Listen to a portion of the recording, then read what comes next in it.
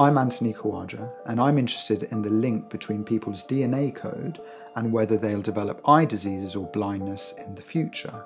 Now is a really exciting time for this type of research because it's become so affordable to measure people's DNA code. My role in this is to take data from patients that come to Moorfields Eye Hospital with glaucoma and their genetic data and look at how these link to help us decide in the future who in populations needs to be screened for glaucoma, who needs to be treated, which treatment will work best in them.